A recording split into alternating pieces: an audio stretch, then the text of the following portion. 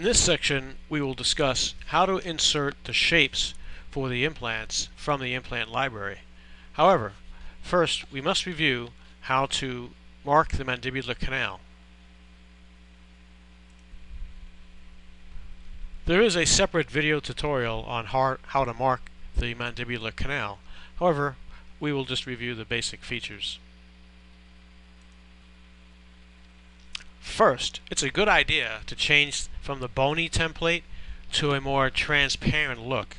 Here on the right side, if you click on the other template from standard, so this is the one that's selected, CT bone.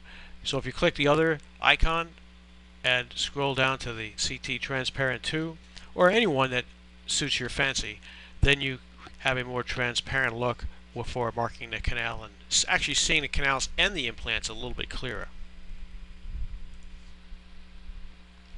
Now, for demonstration purposes, I've already marked the right mandibular canal, and so you can see it very nicely in how it shows up here with the 3D image. And now we'll go ahead and we'll mark the left mandibular canal. So, in review, what we could do is find a coronal screen. Here's a coronal screen, and the left mandibular canal is here. We can actually right-click and move this over a little bit if we come away from the numbers. So, the method, if you hold the Alt key down, you press it right next to the keyboard, or right next to the spacebar, I should say. There's the caliper, so you're going to left-click it right into the mandibular canal. Release the Alt key, go up to the blue line on the axial screen, grab the anchor point, just left-click it, drag it slowly, and as you're doing it, you're looking onto the right lowest screen. This is the sagittal screen, and you want to get the most elongated look you can for a nice tubular look of the mandibular canal here on the left side. Okay, so now to mark the left side of the mandibular canal, we go to this icon up here in the right upper panel, IMP, which stands for implants. Click it, go down to planning, which already is selected, click M canal, and come across to the right where it says new. This is the previous one that's already been marked. So anyway, when you click new, you get a new canal to drop in. Now we can change the color. If you want to color code it, simply press the color icon, changes to a different color. Here we'll take royal neon purple, whatever that color is. Click OK. Then we're going to mark the canal here from posterior as we go working our way up toward the metal foramen. So there we're going to bring now the control key in from the keyboard. We're going to hold it down.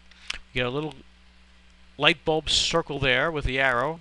Start just a little bit outside the posterior edge, and green circles, drop those in to the mandibular canal as we work our way up. Now if we make a mistake accidentally, we can just simply go up, grab the point, and drag it back down into the canal itself. If we go outside, there's another way of doing this. Instead of the control key, we'll bring in the shift key. Hold the shift key down, and the shift key, we can delete points as we go along. Okay, you can delete all the points, or if you want to delete the whole mandibular line, you just go across to the right here. Make sure the line you selected is highlighted. Just click delete. It's going to ask you for OK, and then you can continue on your merry way. Alright, back to marking the canal. Hold the control key down, take your little arrow with the little sunshine icon, and you're going to click along the length. Okay, and if you're clicking and you don't see the little sunshine icon, chances are we had to go back and click new and create that second line again when we deleted it. So now we're just going to hold the left click of the mouse and hold the control key down, left click our green circles along the length of the left mandibular canal. Now if you wish the canal to be marked so that you have a little bit of a loop coming out of the middle foramen, when you do that, go back to the sagittal screen, grab the vertical green line, just drag it forward, and as you do, you're looking here in the coronal screen. And here you can see the circle. We can move this down a little bit, that's the green circle, and then we're going to hold our control key, and we are going to drop another little green circle, and then you have a little bit of a hook that comes out of the left metal foramen. Now you're always free to hit the reset icon with a little curved red arrow here. This will reset back to the default positions. And notice the lines, the mandibular markings stay intact. They do not disappear unless you hit, let's say, 3D off or hide all and then show all again. That's how you can make the markers come and go if you wish. But nevertheless, the markers will still be in place unless you, of course, delete them individually. Now let's say for demonstration purposes you want to put some implants here on the left side of the mandible. So this is a good view that we can get an overall global view in the 3D, and then we can have our multiple slices here with the CT images. Now I'm going to recommend hitting reset and go to the section that you want to drop the implants in. So again, we're going to bring in the Alt key. Here it is on the left. We're going to simply click in the left mandibular canal. And remember, go back up to the anchor point on the actual screen on the blue line, and you're going to rotate this line parallel to the level so that you can see a graduated, more elongated look here in the sagittal projection. And of course, you're more 90 degrees in the coronal view as well. So it's a very nice area to, or a nice procedure function to get into where you want to measure. So let's say, for demonstration purposes, let's say we want to put a little implant right in this section here. First thing, let's go and do some measurements.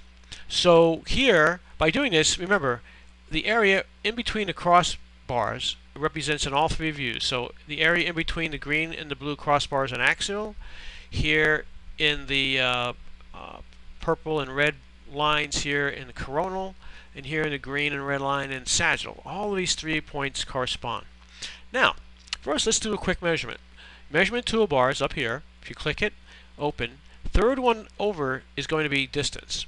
So if we click distance, we make sure we highlight that as a background. Let's go down here in the sagittal plane first, and let's click from the top of the ridge and down right to the mandibular canal, the top part of the canal itself. We can always subtract in our minds less 2 to 3 millimeters away when we're dropping our implant. So we got a measurement here.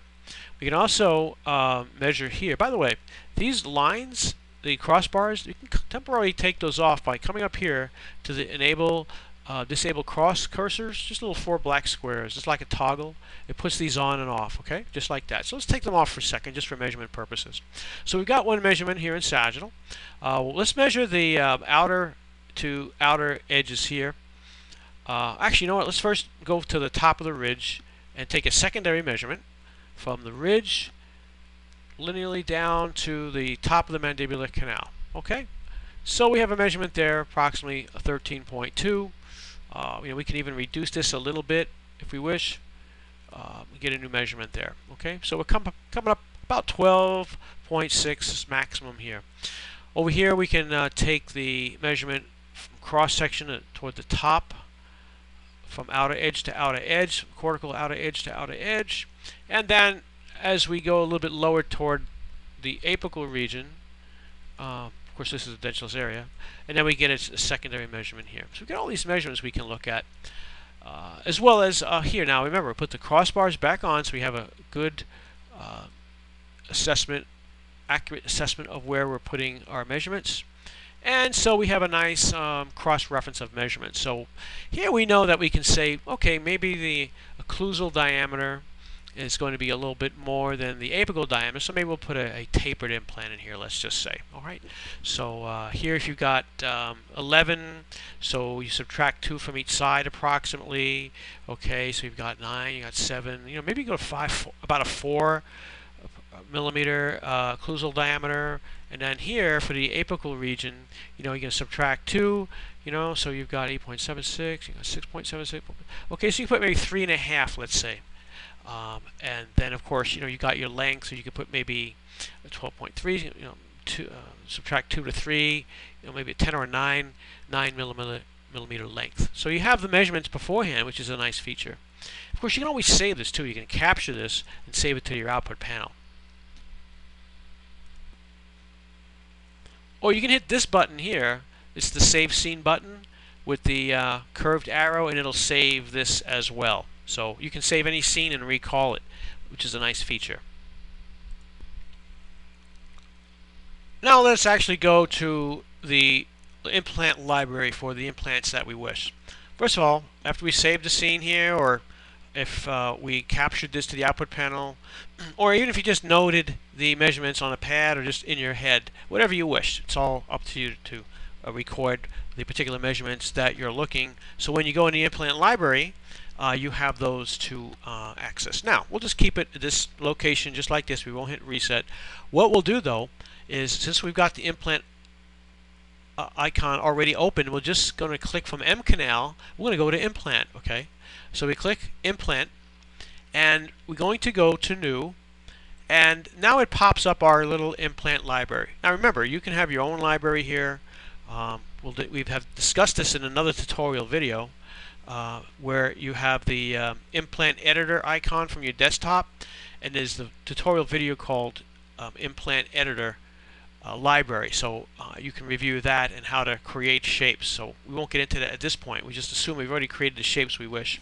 And this is just a token library that we use and sometimes give out as complimentary, but it's not a full complete library, but it has different various sizes in it for especially for what we're using here. It's for good demonstration purposes.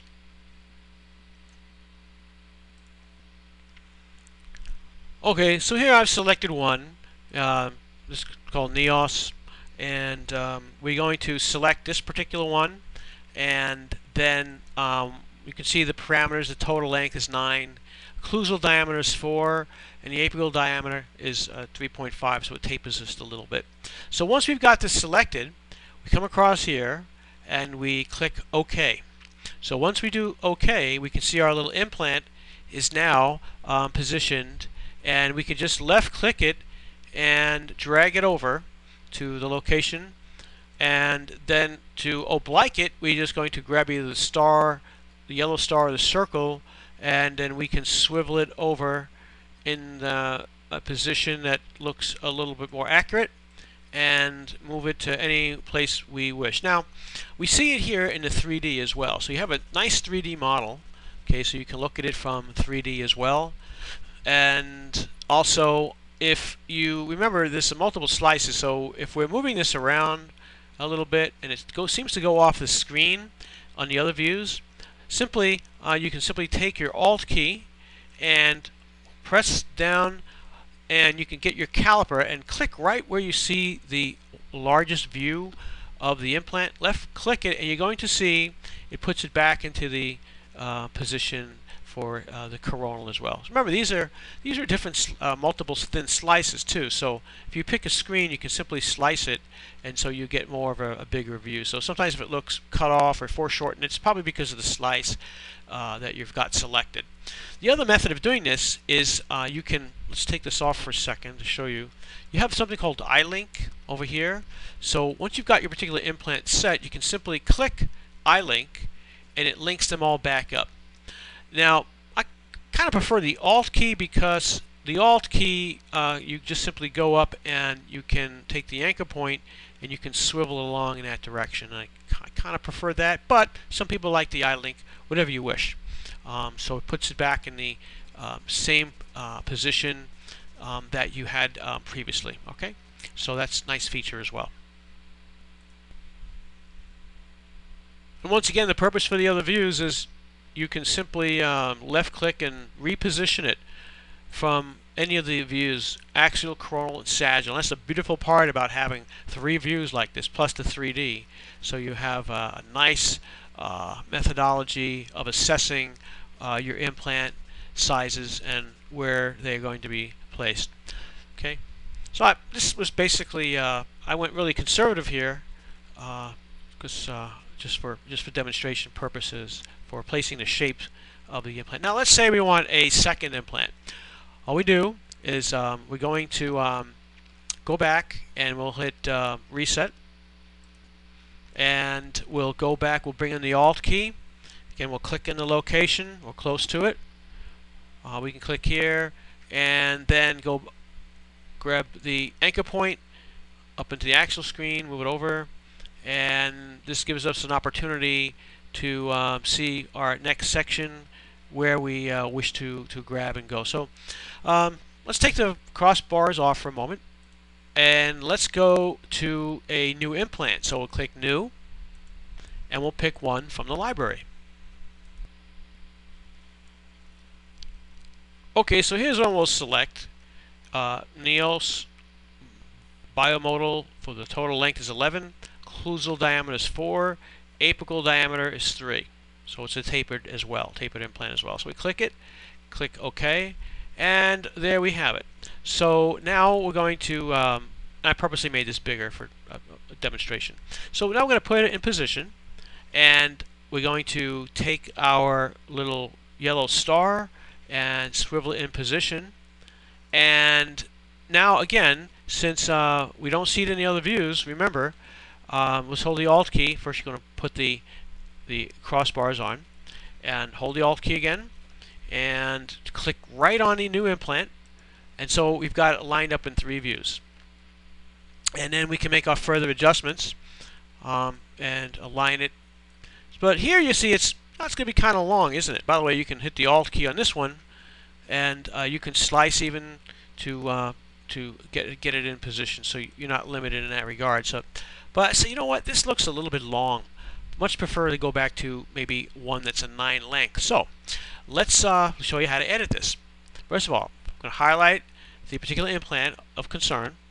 This one right here, the second one. It's color coded too, which is pretty nice. Now we can either delete it or replace it. So if you delete it, it goes away. Let's just show you how to replace works. So hit replace, and then I'm going to go to the library. Alright, and now we've selected an implant that's, instead of 11 total length, it's 9, and the occlusal diameter is 4, the apical diameter is 3.5. So we're going to select that, click OK. Now you notice the same color, so guess what? Let's change the color. So click on the color itself, and you can select another color, whatever color you wish, click OK, and that way, if you want, the color codes are a little bit different, if you wish. Or you can keep them the same. It's all totally up to you. Now, once we have this in position, again, we can bring in the Alt key, click on it, okay, examine the positions. Remember, we can always grab this if this one looks maybe a little bit too far on the lingual aspect, so we just can grab it in here and reposition it. And remember, we can also do the I-link, okay, so hold the I-link and it'll link it in position for you as well, okay? And you're still free to make adjustments as you go. Okay, so you have that ability to hit the I-link, and so it's linked in to that regard as well. Okay. Now you can go back and forth between these implants as well. So we notice the yellow star and the circle is located in the fuchsia colored implant. Let's go back to the blue one. So we just click on the blue one, and so now you are able to edit over here on the blue implant. Now you can change invert the reversal 180 degrees. Let's say you want to implant and you want to just flip it around. Let's say you're doing the maxilla. So if you look here, this is a vertical flip. See, so now you've got the star below and you got the tapered part going up top, and that's, of course, that's if you going into the maxilla. So that's what this vertical flip does. Okay, that function. Also down here, you could change the axis. This is for like the 3D, and also for obviously the linear line. If you want that off, you can simply remove those. Okay. Now remember, it's down here. It's implant specific. Now you can also extend this too. See, or reduce it. See this number here. You can fill in a separate number instead of 20. You can make it 15, and it'll reduce the length of the linear axis line. It goes right through the implant. So that's what this does here. Remember a few more icons. I think we mentioned this already, but you have 3D off. You can take the 3D off. You can hide everything that you've done with the implants, or you can hit show all. Okay, that's just with the implants. Now if you wanted to hide all with mandibular canal, remember you have to go back and do it from the mandibular canal. It's separate. Now remember, you definitely want to save your work. Therefore, after you've dropped your implants, you could go up to this icon, the Save Scene icon. It's right next to the CPR icon. Okay, so if you click it, you're going to have a Save Scene box. All you need to change is this number right in the middle. So you can backspace or delete, whatever your fancy is. I'm just going to call it here left implants. Now watch this. If I hit the space bar, see this OK? If I hit the space bar, it grays out. So to separate words, you can either use a hyphen or an underscore. Okay, so there I've used a hyphen, and I'll just call it left implants. Okay, call it whatever you wish, and then click OK. And what this does, it sends it back to the patient's list. So when you're back into the patient's list again, you will see where that is located. So actually, to demonstrate how to recall the scene, what you do is after you save it, you go to the patient list page, and I'll search for it over here. And after you load a specific patient or from the list, then you simply can highlight the name of the scene that you saved and click load, and it will load up. And once it's loaded up, you're back to where you saved the scene originally, and you can rotate and you can continue on if you wanted to go to the other side or just whatever you wish to do. It's like you're starting a brand new study, but you're just recalling it from the portion where you save. So you definitely want to save your work. Well, that about wraps it up here for the planning for implant shapes. Remember, these are shapes. They are not the real type like STL files that you get. So they're shapes from the implant library. So remember, they're very nice to fill in edentulous areas rather than just using a straight volume. So now, please consult your manual. If you need one in PDF format, just let us know. We'll be glad to get you one. And the program is pretty simple to use. Just play around with it a little bit. If you have any questions, you can always call us. And you can call me specifically. Be glad to help you out. Tony Labiano, clinical applications trainer. Be glad to help you out. And just practice some and have fun with it. And hope that it really helps you for your planning when you're looking at patients who need implants. So, thanks very much.